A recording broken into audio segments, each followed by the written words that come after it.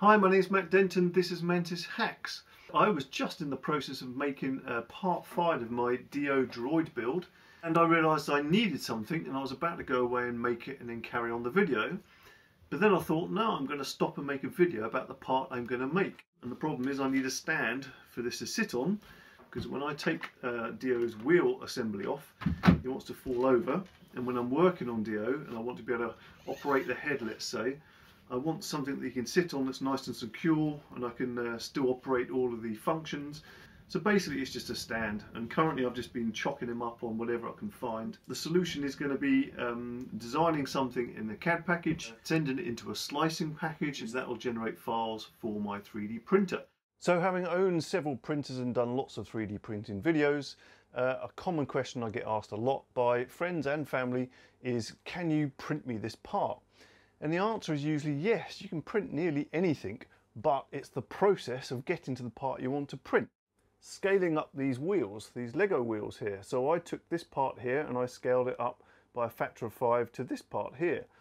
But in order to do that, I had to draw this part in CAD before I could print it. And that's one of the most important steps.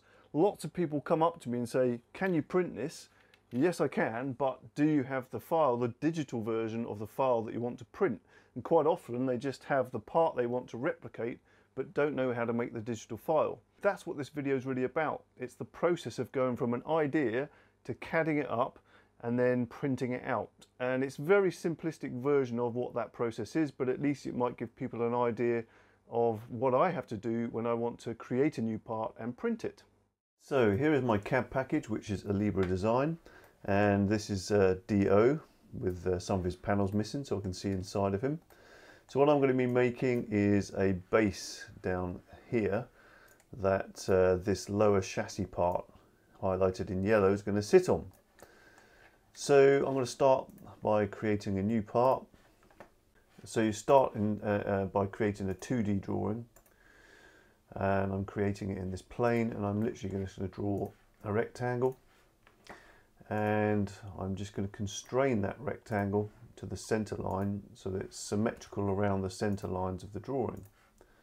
I'm going to give it some dimensions, and this dimension here I'm going to take a measurement off of D-O itself. Let's just go back to D-O, and what I want to know is the width of this block of material. So I want my parts, my stand, to be about the same width as this part here. So I'm just going to measure that across there. It says 47 millimeters. I'm going to go slightly under that. I'm going to go at 45 mil, so I've got some clearance. So that's this dimension here. So I'm just going to update that 45 millimeters. Okay, now I'm going to deactivate the sketch. So I'm now going to extrude it to a depth of 50 millimeters. And what that's going to do is create my block of material. So that's it. That's the start of pretty much everything I ever draw in CAD. Would just be a block of material. The next thing to do is I want to create a cutout of this in an arc like this, which is going to be where D-O is going to sit, the base is going to sit on. So first of all I'm going to take another measurement, and that is the diameter of this here. It's telling me there's a radius of 100.855, so 202 is the diameter, and I'm going to give it some clearance, probably about 203. So I want to now create another drawing in this plane. I'm going to create a circle like so, and I'm going to give it a diameter of 203. The next thing I want to do is I want to constrain that circle to the center of the drawing by constraining those two parts together. So now I can move it up and down, but I can't move it side to side because it's constrained to the center. And so I want to constrain the circle from the bottom line to the bottom of the circle edge line to inside. So I want a constraint here, and this is going to be the height off the ground. I'm just going to put 20 millimeters in, and I'm going to go back and measure this edge here to this edge here, and there's the line, there's the measurement. It's going across at the moment, but what I want to do really is flatten it to this plane here. So I'm just going to project that to the plane here, so that shows me the distance from the edge of that and out to the edge of the drive wheel, which is 16.276 millimeters. I think if I made that 20 millimeters, it should be enough clearance. should be more than enough, I would have thought, at 22mm. I'm now going to use that drawing of the circle as a tool to cut through this piece of material. So I'm going to do an extrude cut. And I want to go through all of it. There we go. Now I have this nice shape that D-O is going to sit into.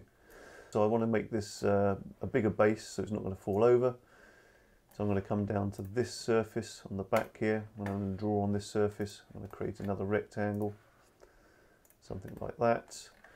I'm going to make it symmetrical around the center line, and I'm going to give it a dimension of 20mm long.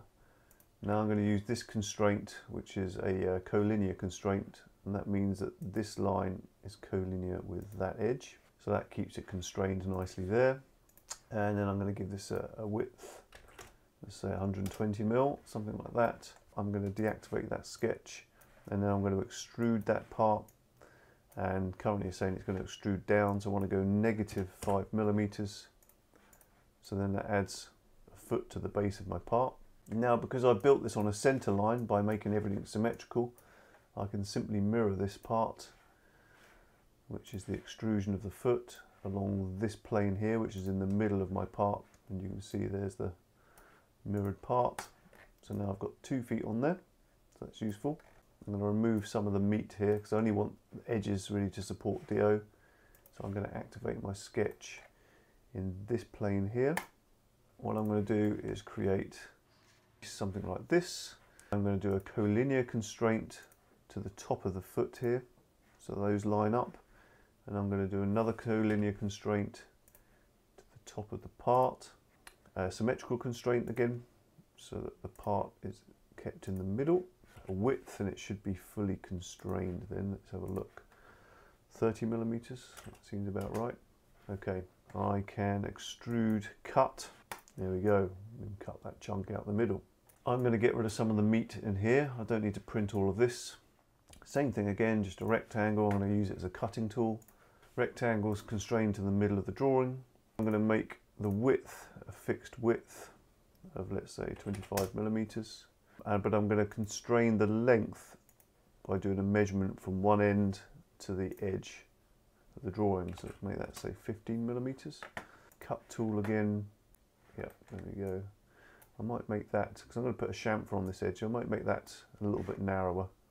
So I'm just going to go back in and edit the sketch. Maybe make that 20mm. Now, before I finesse it, I can save this up and put it into the assembly so I can see how well it fits with D-O.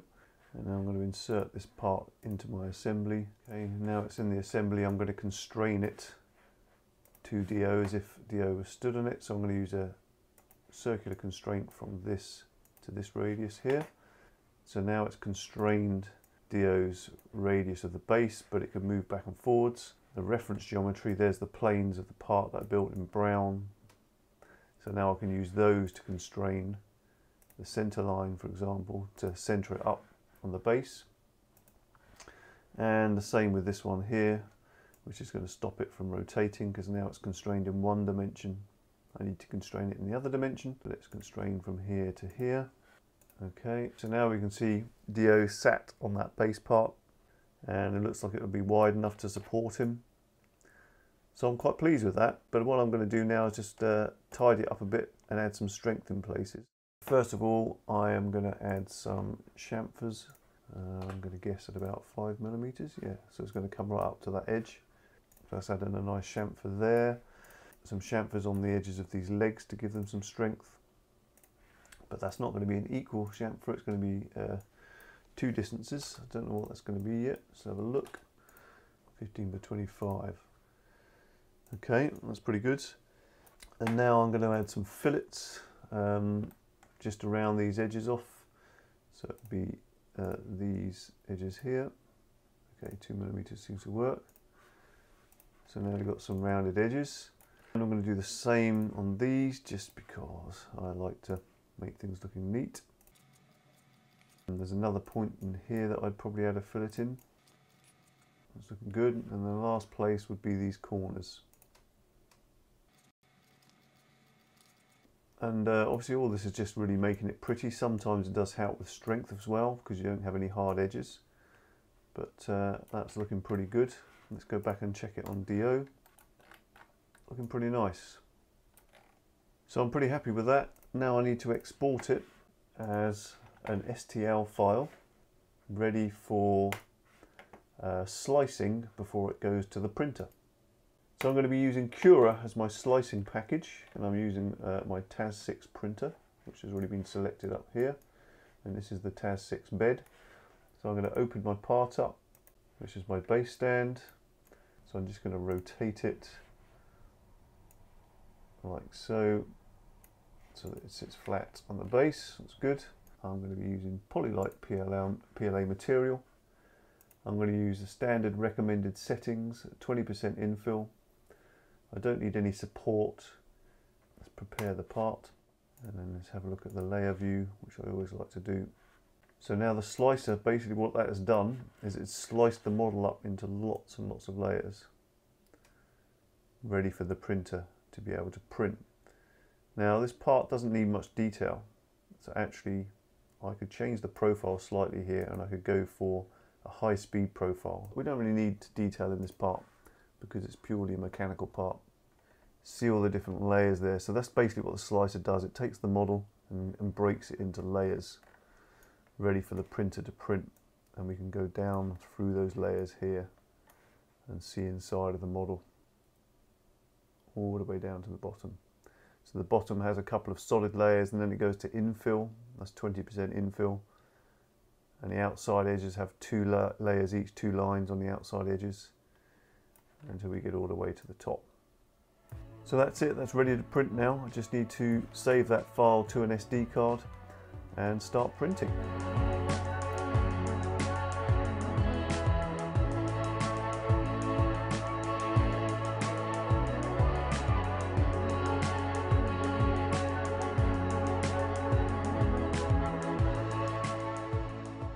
And this has taken about 20 minutes of CAD work and about an hour and a half to print it, something like that. So 2 hours from from concept to finished part, which is why 3D printing is revolutionary. Let's try D-O out on the stand and see how it works. Obviously this is my first attempt, so there might be some problems. Well, it's a pretty nice fit. And I still need those rubber feet on the base, I think, just so that the base doesn't slide around. Now the only thing I can see that there's a slight problem with is that it's quite slippery. So he wants to rotate around the base of the stand, which is going to be a problem. But I think the solution to that would be just to get some kind of tape and run some tape along here. I might even have some neoprene actually that I could run along there, glue to it. I don't know. Okay, well I might go and grab some neoprene and try that, and then and also I'll grab the 4 rubber feet and stick those on, and I think that's pretty much done. And I found some neoprene, adhesive back neoprenes, about 1.5mm thick, and some sticky feet. So I just want to cut some bits of this up.